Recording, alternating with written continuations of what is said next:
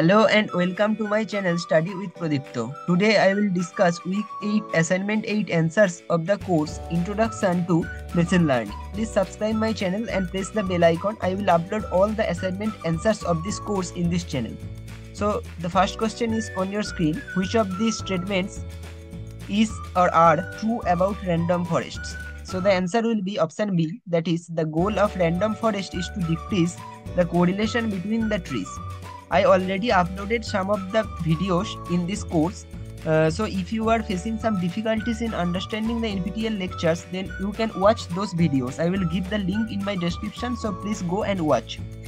Now question number 2, consider the two statements. That is, statement 1 is gradient boosted decision trees can overfit easily, and statement 2, it is easy to paralyze gradient boosted decision trees. So which of these are true? Now statement 1 is true and statement 2 is false. So option B will be the answer. Now question number 3, a dataset with two classes is plotted. Now does the data satisfy the native Bayes assumption? So the answer will be no. So coming to question number 4, consider the below dataset. So a dataset is given and this is the answer, option B, that is problem. A few words that appear at test time do not appear in the dataset. Solution smoothing. Now question number 5, the answer will be ADA boost.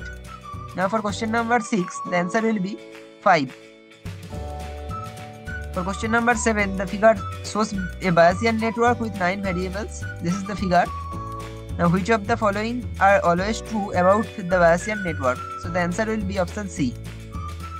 Now for question number 8, consider the following data for 20 budget phones, 30 mid-range phones and 20 high-end phones.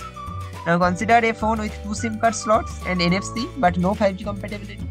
Now what is the highest to lowest probability? Now mid-range, then high-range, high-end and then budget. So this is the answer, that is option number C. Now if you get some help from this video, then please subscribe my channel. Thank you for watching the video. We will see you in the next video.